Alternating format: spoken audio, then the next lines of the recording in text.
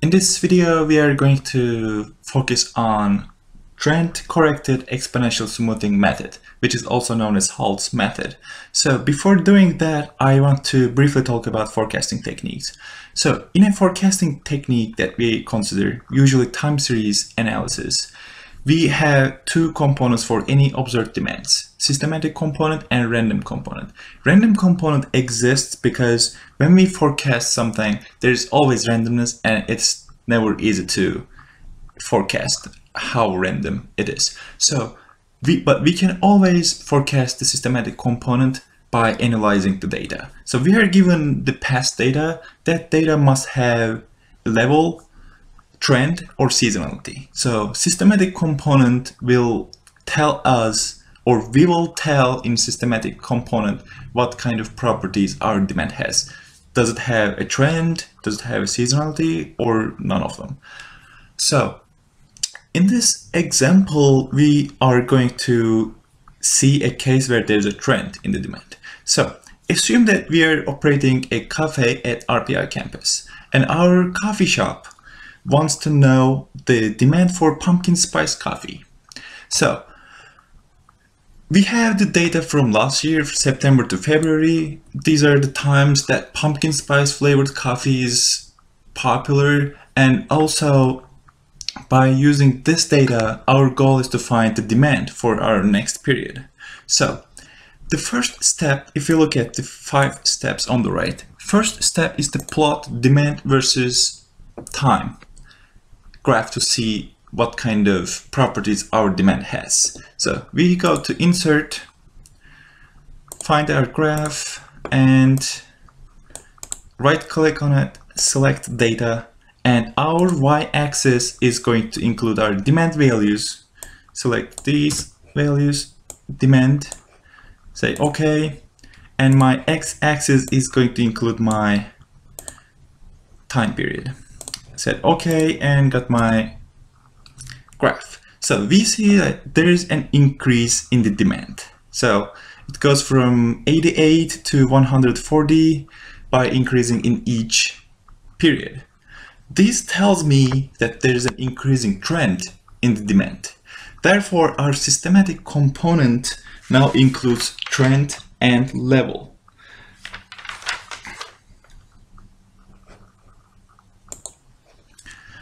For such cases, we used trend-corrected exponential smoothing method because that captures the trends in the demand data.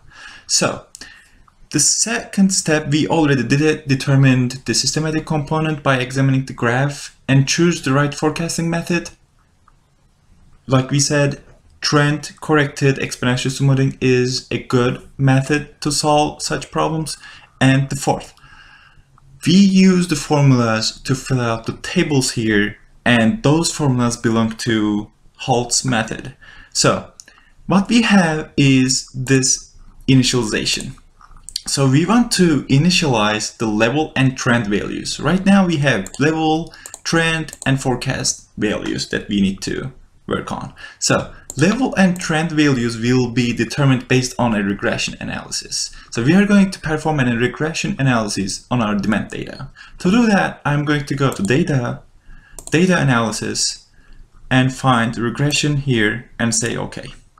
So it asks me what my Y range is. My Y range is going to be my demand values.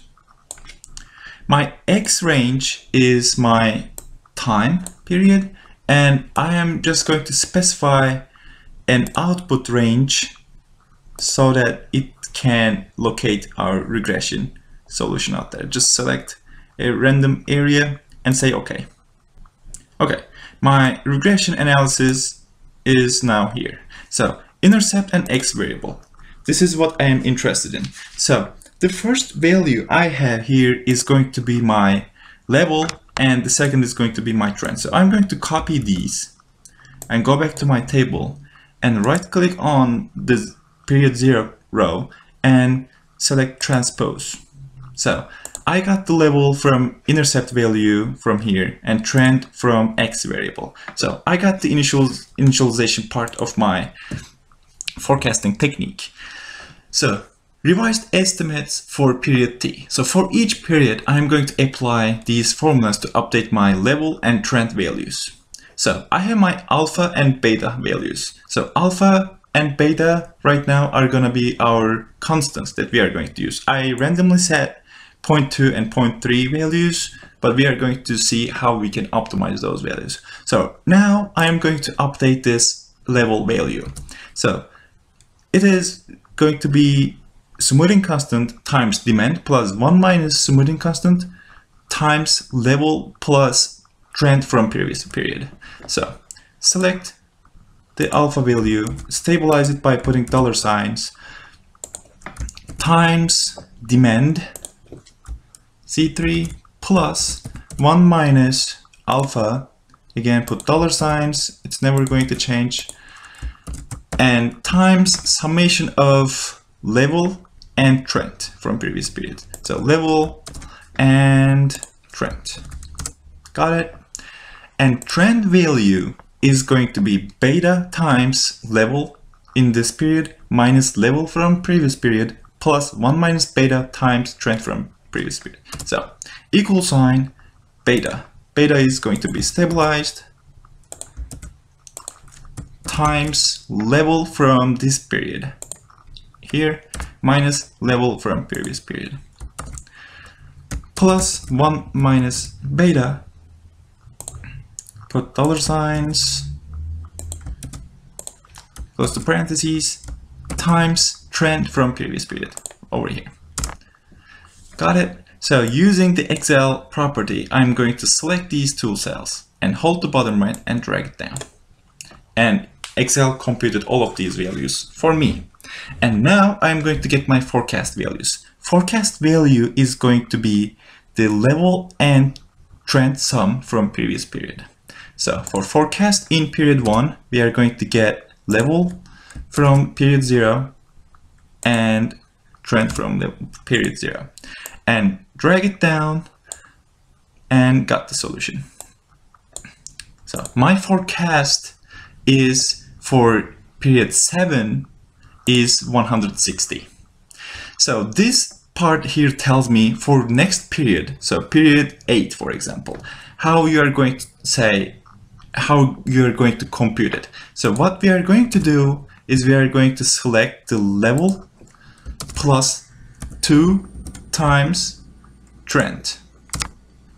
Next one, level plus 3 times trend, and so on. So if you want to compute more and more, you're going to just increase this coefficient by 1, and so on. So it is given in this formula. So we got our forecast values, and now step 5, compute the error measurements. Why do we need error measurements? Because I want to see how well our forecasting technique did. So error is going to be found by the difference between the forecast amount and the actual demand. Going to drag it down and found all of my error values. So I'm going to talk about my error measurements: mean squared error, mean absolute deviation, mean absolute percentage error, and to compute these, I'm going to use some intermediate computations. So for MSE, I'm going to need the square of these error values. To do that, I'm going to select this cell and multiply by itself. Drag it down and got all of them. Absolute error value. So it tells me use the absolute value function and get the absolute value of the error. This is going to be useful for MAD, and this last one is going to be useful for mean absolute percentage error. So it tells me find the absolute value divided by the actual demand. Got it, drag it down and done. Now I can go ahead and compute my error values. So MSE is basically the average of these squared values. MAD is average of absolute value of the errors, and mean absolute percentage error is the average of these values. Okay, I found all of my values. Very nice. So now I can talk more about my alpha and beta values. So by using random alpha and beta values, I found my MSE, MAD, and MAPE values. But you can tell me there could be a better selection of these alpha and beta values. How we are going to determine that? To do that, we are going to use Excel solver. Go to data, solver, and we are now going to find the best possible values of these alpha and beta values. How are we going to do it? We are going to select one of these error measurements, say MSE or MAD or MAPE. Then we are going to say minimize this error measurement. And our decision variables are alpha and beta because we are going to find the best of those values. And we are going to minimize it subject to alpha and beta are going to be between 0 and 1. Set objective. I'm going to say MSE is my error term that I want to minimize and select minimization here.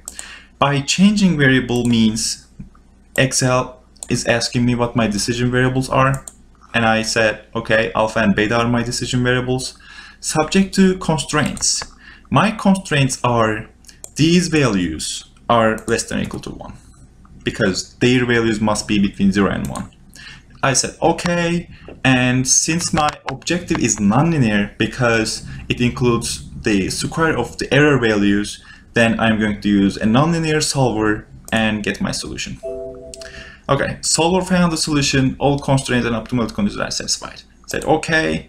So Excel solver tells me your best alpha value is 0, whereas your best beta value is 0.2.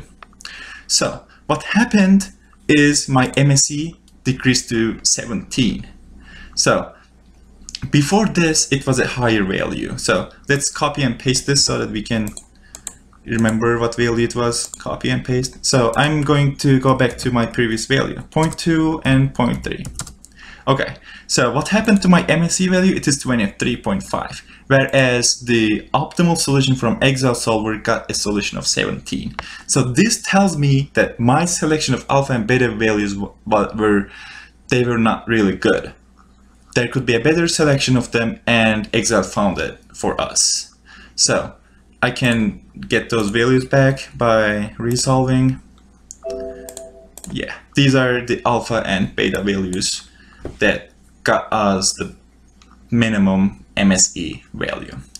So in this video, what we did is we looked at our demand data and said, okay, there is a trend, increasing trend, then trend is captured by using trend corrected exponential smoothing method, which is also known as Holt method. And then we applied that technique by using the formulas over here. And then we talked about how we can optimally choose alpha and beta values and saw how the MSE, MAD, MAP values changed.